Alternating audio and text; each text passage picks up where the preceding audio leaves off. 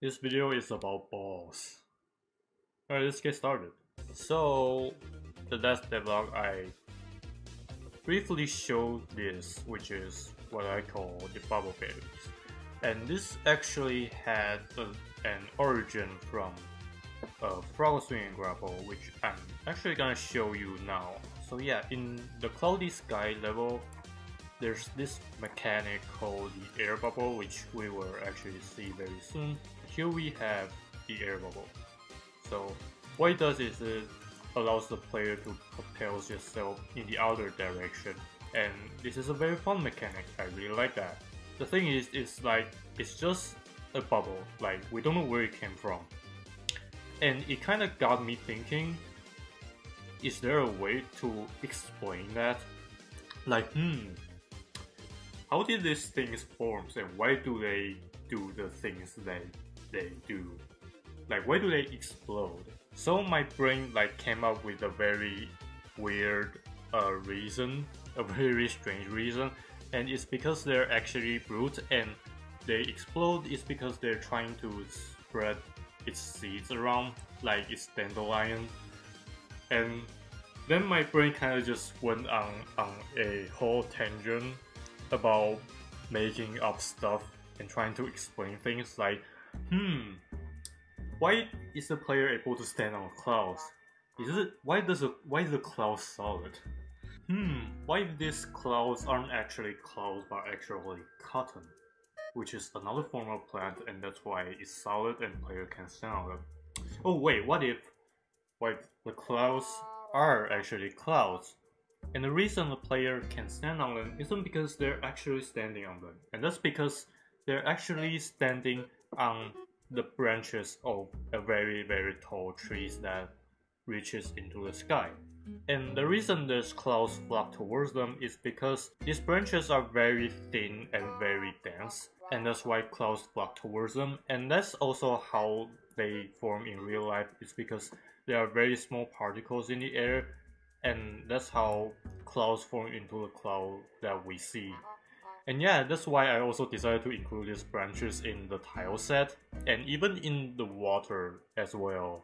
Like, can you see? Can you see the vision? Can you see what I'm trying to do?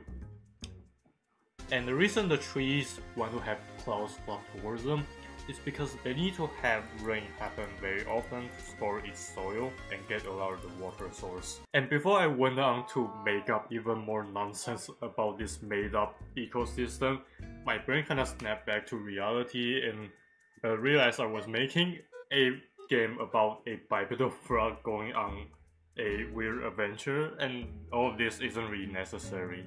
So I kind of just stopped. Here's the bubble berry in-game, and all of this functionality is I actually coded it yesterday. And what it does is that you can boom. Like it's exactly what it does back in Frog Swing Grapple, but like I made it way fancier. Like, though it actually only able to let you launch yourself forward in 2 directions, I still feel like overall the particles and the effect really sells it for me. Oh, and the enemies can interact with it as well, which another good thing is that I also had this already existing rollerballs, which I thought could maybe be expanded upon, and the air bubble just happens to be a round object, so I kind of just combined them. So now the players not only can draw on them, they can also boom, like explode them and use them as a platforming thing. Did I just duplicated that?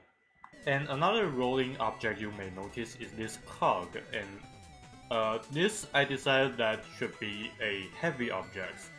So as you can see, whenever Froggle lands, there's a shockwave, like a little smoke coming out. It doesn't actually act as a shockwave yet, like it doesn't do anything. But it's maybe a thing I will do in the future. What it currently does actually is it impacts your movements. Like, you're gonna feel way more heavier than if you didn't have this cog in your mouth. you're gonna feel way more heavier than usual because you're holding this very heavy object, and it also impacts you underwater, and which makes you like sink way faster than usual. And this also applies to a bubble berry as well. Like you actually float, like you just float uncontrollably. So yeah, these are the cool, two cool rollable things that I made after the first devlog. And that's about it. I look at the ball objects from Verdant Venture and noticed that they all function the same despite their appearances, and thought maybe I should do something more with them, and that's why I made this tool. And oh, there's also this bell thing, which I made the textures for, which I thought maybe it could be a cool concept where the goal bell is broken and the player has to roll it towards the goal to fix the goal. But I don't know, maybe I could see myself use that in the future, but no guarantee. Anyway, I'll see you in the next devlog.